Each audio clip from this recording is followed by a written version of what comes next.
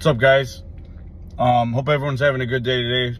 Early one so far. I wanted to cover something really quick that I think is really important. It's one of the first rules of sports betting that I think more people need to hear. Beginner to advance, okay? And what I was going to say is only place bets on bets that you feel good about. Now, it sounds like common sense, okay? But it's not. More often than not, I would say about 70 to 80% of people I know, they don't follow that rule. So what I mean by that is a lot of guys, they'll get $100 in their account, for example. They'll go through the card for the day of the betting. They'll go through all the sports they like, and they'll place their bets they feel really good about, even ones that they do research on. I research mine, guys, okay? And I know guys that research for 5 hours, and they'll have $100. They'll place bets, and they'll place $65 worth of bets, and then they'll have $35 left in their account. They already went through the bets that they feel really good about for that day. But then they'll just scatter that 35 on random bets throughout the day, or they want to get rid of it because they want to, some people don't like having extra money in their account. They just they're not disciplined, but they want to scatter the bets and see if there's anything else that hits. That's not a good way to do things. And it literally defeats the purpose of even studying or doing research on bets, because then you're just it's like studying for a test, getting an A on a test, and then saying, oh, can I have 35% more of a test that I didn't study for? I want to go ahead and take that real quick too. You're literally just really, really lowering the chances of you actually making money.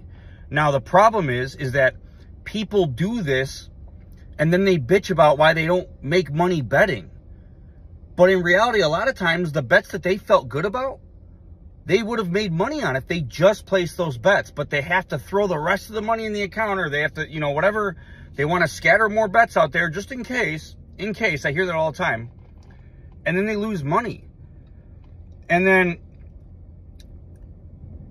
that's the whole point of doing your research for it, guys. And now that's not even if you want to do it for a living. If you want to do it for a living and you do that, you will literally go broke. You're going to live on the street. You're not going to profit doing that at all.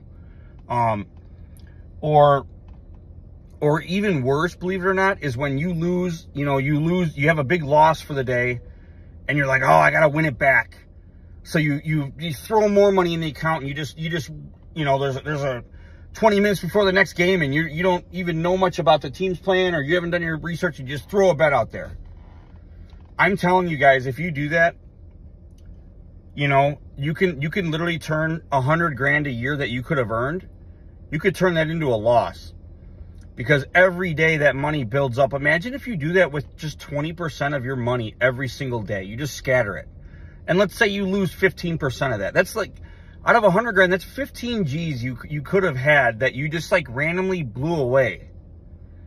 So my rule is, guys, stay disciplined.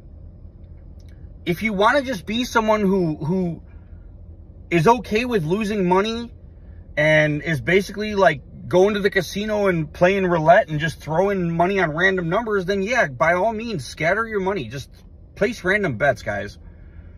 But if you want to actually be in a good mood after you bet and feel good about things because you gave yourself a best chance to profit on things, then the rule is stay disciplined, guys. Stay disciplined.